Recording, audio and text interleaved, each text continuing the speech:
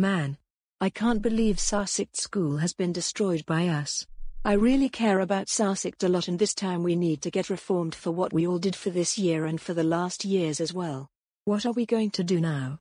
Hey Eloise, I know what we can do. Let's rebuild and make it a new school for reformed troublemakers, like us. We might even add the next colors of hair and do what the school tells us to do, including the use of black and blonde hair as well. I bet the other troublemakers will be extremely happy about this idea. What we are going to do. Amaravati, you are a genius. We can also add different colors of uniforms and heels as well. Even though the colors of uniforms excluding white, black and red are prohibited at this SARSICT school, it needs a little more makeup with more of the uniform's color.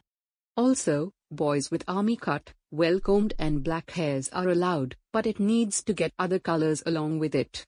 The same goes for the girls of this SARSICT school. The green hair clips, black lips, earrings around and blonde hair are okay, but it needs to add more colors of hair for them besides blonde hair.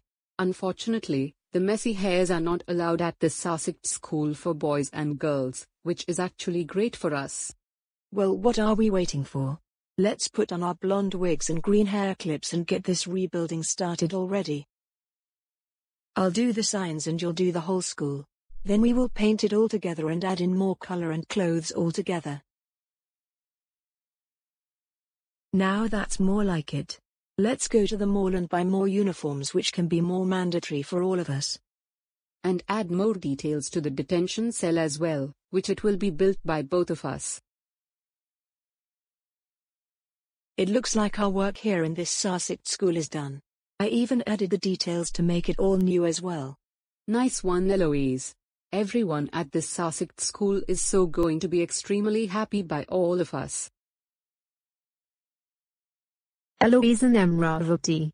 That was extremely powerful of the both of you rebuilding the SARSICT school and for adding great colors and details of the uniforms and hair for all of the people to remember. I agree. The SARSICT team called us and they told us that both of you built detention centers for the troublemakers at the SARSICT school and added more color to the uniforms and hair of each people. Messy hair is not allowed, but all types of hair and color are okay. And guess what? They also told me that this new SARSICT school allowed all people to wear different colored clothes, including all the uniforms and different colored hair nowadays. For all of this, both of you are now grounded for life. And as a celebration, we can go to South Carolina and celebrate the rise of the new SARSICT school. That's great, Mom and Kamala. Both of you are the best parents ever.